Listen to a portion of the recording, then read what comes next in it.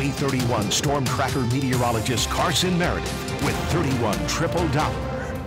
It's another frigid day out there, so make is. sure you bundle up. Yeah, need layers. Yeah, need those layers this morning, but you can shed those layers as the day goes on. It's going to be more mild this afternoon. Shed them. Well, I'm not going to do that. I'm not going to do that, but it is going to be a nice afternoon. Let's talk about what you can expect on this Wednesday. There will be more clouds out there today, but again, you'll need the heavy coat to start. You can get away with a light jacket later on this afternoon. And as far as those clouds are concerned, it's that thin, wispy kind of stuff. So we'll still have plenty of sunshine today.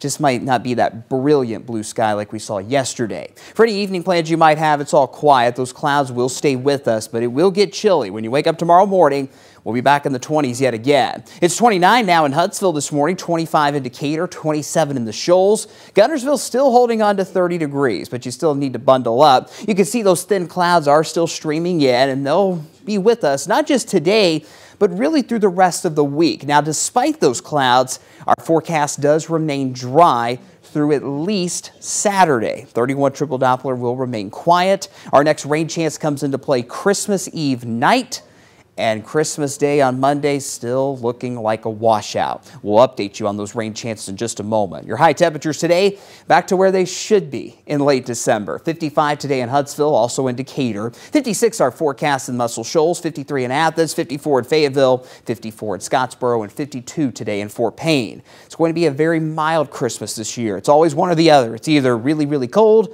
or a little bit warm. It's going to be on the warmer side this year. We're near 60 on Friday, 63 Saturday, 65 degrees for Christmas Eve on Sunday. Maybe just a lighter jacket for the holiday itself, but unfortunately you're going to need the umbrella. That rain arrives when Santa's moving through North Alabama Sunday night, and once that rain gets here, it's going to stay with us throughout your Christmas day. The highest rain chances for now look to be during the morning and afternoon hours on Monday. Not expecting much in the way of thunderstorms. We're not worried about severe weather at all. More than anything else, this just looks like a good old-fashioned soaking rain that could have a couple of heavier downpours, which could lead to some ponding on the roads. Just keep that in mind as you're out and about on the holiday.